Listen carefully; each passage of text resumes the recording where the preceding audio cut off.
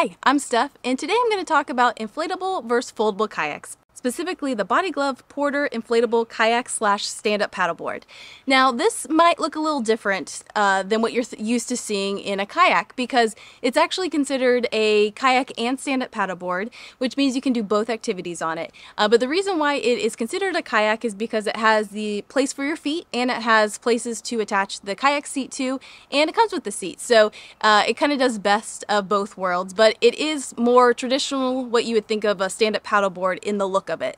And then the foldable we're going to talk about is the Oru Kayak Inlet. And the foldable kayak I've had for about 8 months now, and the inflatable kayak we've had for about 7 months. So before we start, a disclaimer, not all inflatables are the same. So I'm not going to go into the ins and outs of inflatable kayaks, but you'll see a variety of prices and a variety of types of inflatables out there. The inflatable we have uses drop stitch technology, and that is a new type of technology which allows inflatables to be way more rigid than they could before. You can put higher pressure in them so they become so rigid that you can almost not even tell that they're inflatable. So that is what I'm going to be talking about today, is a high quality inflatable and a high quality foldable kayak.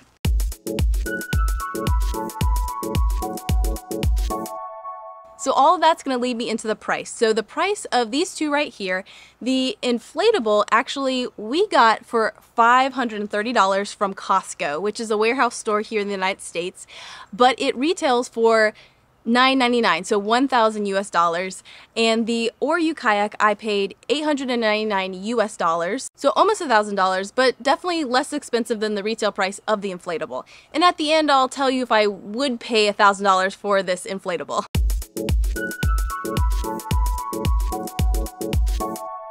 So the first thing you gotta do when you have a kayak is you gotta put it together so you can get on the water. And so let's look at that. This is a clip right here of me putting together both of these boats, and you'll see I have a pump pumping up the inflatable because I think that is a must with an inflatable. I tried hand pumping it and I don't have time for that. So an inflatable, having an electric pump is a must, and we actually did a video comparing two pumps previously, and you may notice that this pump is different than that we showed in that video. So this is a pump that I got after that video, and I really like it. I'll put a link to it in the description. It's worked really well for us, and it kind of checks all the boxes of what I needed in a pump. So here you can see I was done with the Oru before the inflatable, and the foldable took me 3 minutes to put together. The inflatable, it took about 6 minutes. So that really, and you can see we actually started putting the seat on even before it was done being inflated. 3 minutes difference is really not that big a deal, but what I want to tell you is that when you have the inflatable, that pump makes noise. Now I can tell you from experience that being out in nature, I don't like to have the sound of the pump going for 6 minutes. It may seem like a little thing, but the pump is kind of annoying. Sometimes we wear earplugs just because it can be a little loud. And the foldable, basically, there's no noise, no anything needed. You just kind of put it together.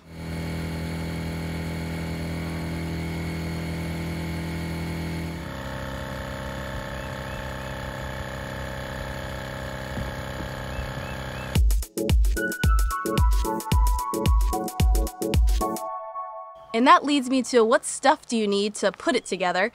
So like I said, the Oru, you don't need anything because the box, this right here, this is the kayak. So it folds right out into itself. It doesn't go into a box, it is a box.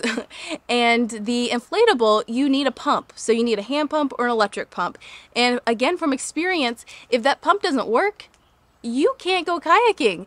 So we had an issue where our car actually, the jack in the car wasn't working, and so it took us about half an hour extra to figure out how to get this thing inflated. So that's one thing to consider, is that the Oru doesn't require anything to set it up. You just need the kayak and you're ready to go. The inflatable, you need a pump, and if that doesn't work, you're not kayaking. And also for both of these, you need something to clean the kayak after you paddle. I use a microfiber cloth and I keep that in my dry bag, so wherever I am when I need to, collapse my kayaks, I have it ready to go to clean them.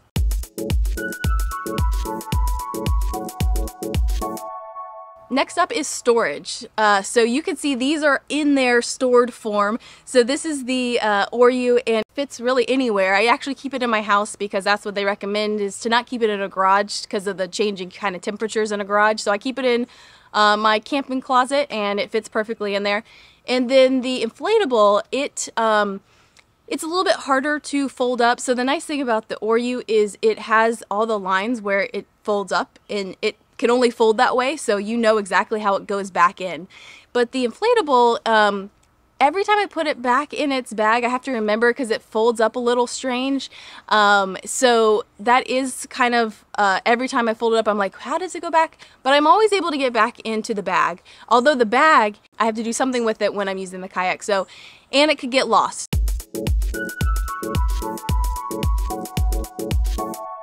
Now, one thing that's probably on everyone's mind when considering a foldable or inflatable kayak is durability. So I will say with the inflatable, it has had way less use than the Oru Kayak. The Oru Kayak is my main kayak, and I kayak at least once a week, so it's had a lot more use than the inflatable. My mom primarily uses the inflatable, and she doesn't go out as much as me, so I would say the inflatable, we've had no issues with it. We've had no holes, no punctures, anything.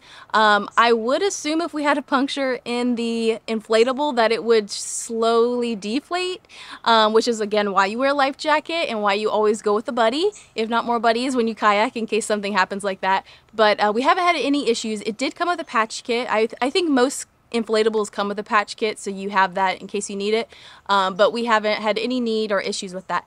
Now the Oru, I'm not going to get into detail. I have already made a video about a hole that I got in my Oru. And I've had some other issues since then that I'm going to make follow-up videos on. But all that to say is every issue I've had with the Oru, it still has worked as a kayak. So no, there's been no holes that go completely through where I couldn't use the kayak at all. So every issue I've had, I could still kayak with it. They were just more of annoyances that I had to fix at some point.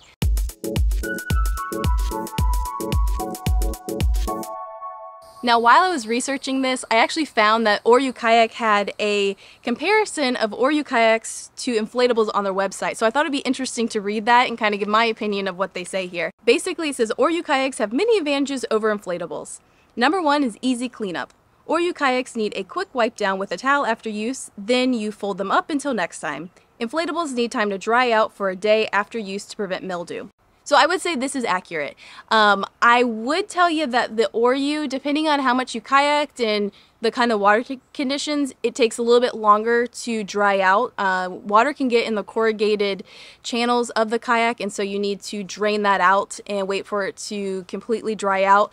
So usually if I have that issue where it's not completely dry, I'll fold it up, and when I get home, I'll lay it out longer for it to dry out. And with our inflatable, a lot of inflatables have fabric on them, and that has to dry out, and it takes a long time for it to dry out, or it can get mildew. This one doesn't have fabric on it, so it really dries out pretty quick, but we do make sure it's completely dry before we put it back in the bag. So I would say easy cleanup. Yes, the Oru is easy cleanup, but I would say they both have about the same kind of needs when it comes to cleanup. Next, it says better tracking. Oru kayaks cut through the water and track like a dream due to the rigid hull.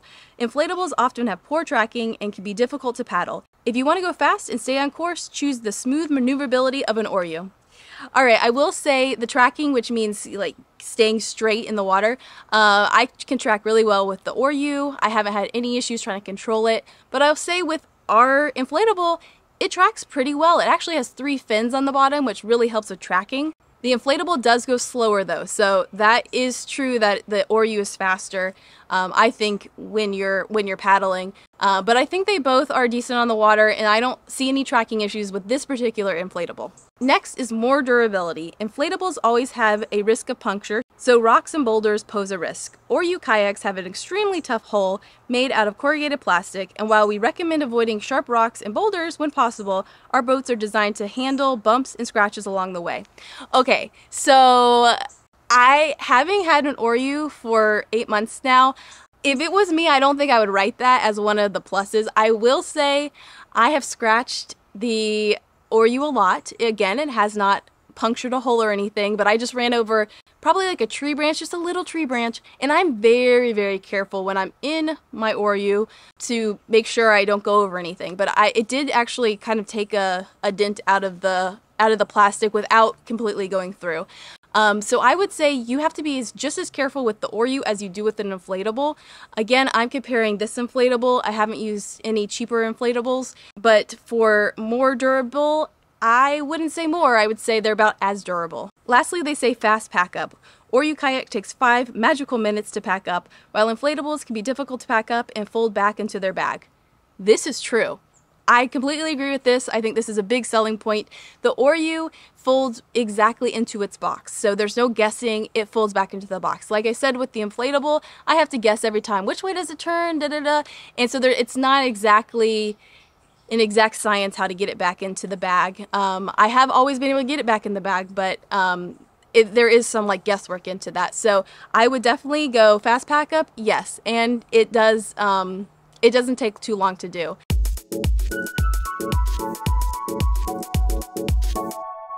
Like I said, this inflatable retails for $1,000. So would I have paid $1,000 for this inflatable? And I have to say, I don't think so. It's a good boat. It's a solid boat. Everything I've said, you know, that is all true. But if I was looking in the $1,000 range, I would probably look for a different brand of inflatable. So one brand that I've seen a lot of good things on is Sea Eagle. So they make a lot of different inflatables, and there's one kayak I've really been interested in. But again, my hesitation is the fact that it takes kind of a while to inflate and it's loud. That's my biggest hesitation with inflatables.